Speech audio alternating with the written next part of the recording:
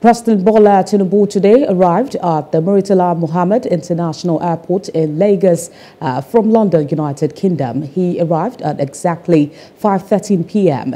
It was received by supporters and high-ranking members of the All Progressives Congress, including the Lagos State Governor, Babajide Sanwo-Olu, the Chief of Staff to the President, Femi Gbajabiamila, Acting Inspector General of Police, Olukayode Egbetokun, National Security Advisor, Nuhu Ribadu, senators and representatives from Lagos State.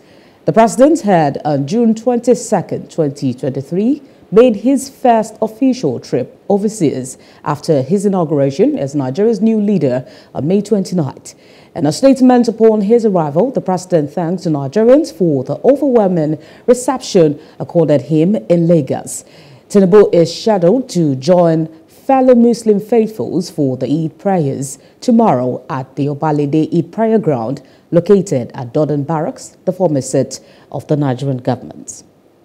Hello, hope you enjoyed the news. Please do subscribe to our YouTube channel and don't forget to hit the notification button so you get notified about fresh news updates.